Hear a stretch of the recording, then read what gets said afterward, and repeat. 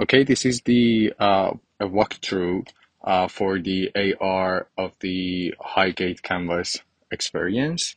When the user start the app, they see this graphic and the start button. When they click on it, they can choose which character they want to be and what they want to do. If they choose Edward Lear, they would hide the artist's belongings somewhere, and if they choose to be graveyard keeper, they should find those objects that the other people hide them. Uh, Unfortunately, at the moment, the graveyard keeper doesn't work well, but the Edward Lear works very well. So I choose that, and then they can see three portal and three artist name. Uh, and when they click on each of them, the application will guide them to their grave, and then they can choose the objects. Now I want to choose the George Pinwell. Okay, this is when I click on it, and unfortunately, at the moment, I'm not at the Highgate Cemetery, but I get somewhere another cemetery close to my house. This is the arrow that on the button that help you and guide you to the gates, to the portals, and your distance. At the time, it's 50 meter.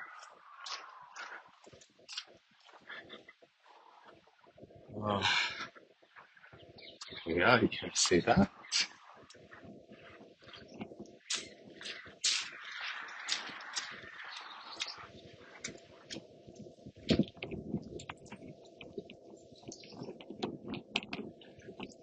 This is the first portal, the portal of George Pinwell, and you can see we can see the room through the door gate, and if you enter, you can see his art style everywhere, and also some of their belongings that you can take and put them out or hide them. Now I want to take this table, go back.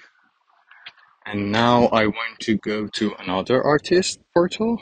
So I click back, and now I choose Patrick. Now it says I need to go, yeah, this way. It's 32 meter.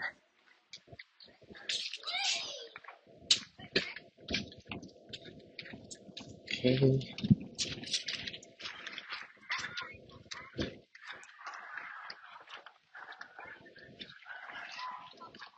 Yep. This is the room for Patrick and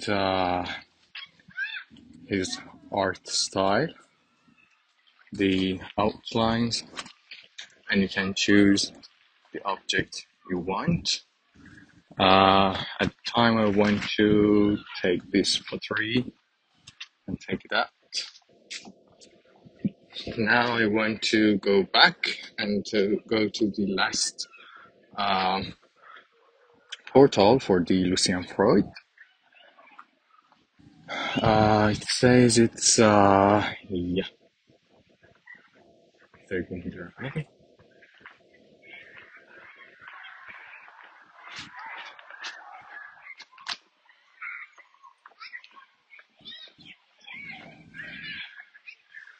Okay, this is the room for uh,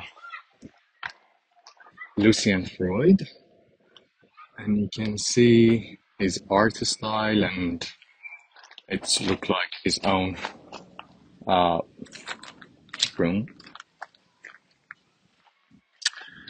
For now, I want to take this easel, and then I want to go back. Now I want to hide those objects. By clicking on the click here button, you can see some buttons that allows you to hide the objects that you choose. For now, I want to start from the easel, uh, and I want to. Oh, I think I might not be able to hide them here, but yeah, maybe. Yeah, I placed that there. I can change the color and also the scale. And yeah, it's hidden now.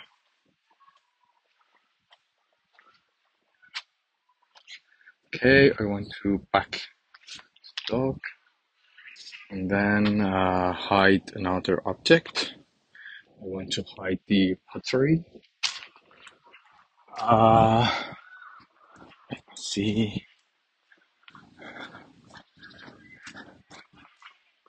Yeah, I want to hide it maybe here. Yeah, just next to that one.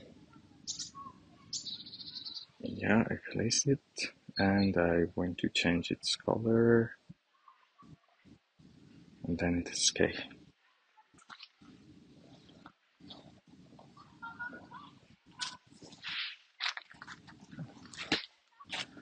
Okay, now I want to hide the last one, the table.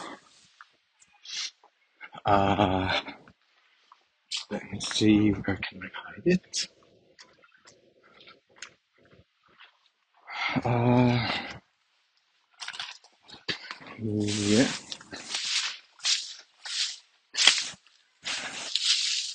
I want to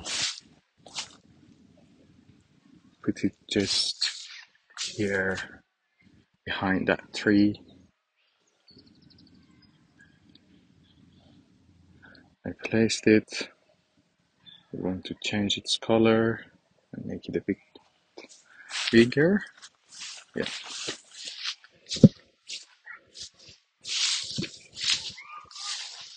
yeah, that's it. Now, when you click on the last button, you see there is a message that say, thank you for hiding those belongings.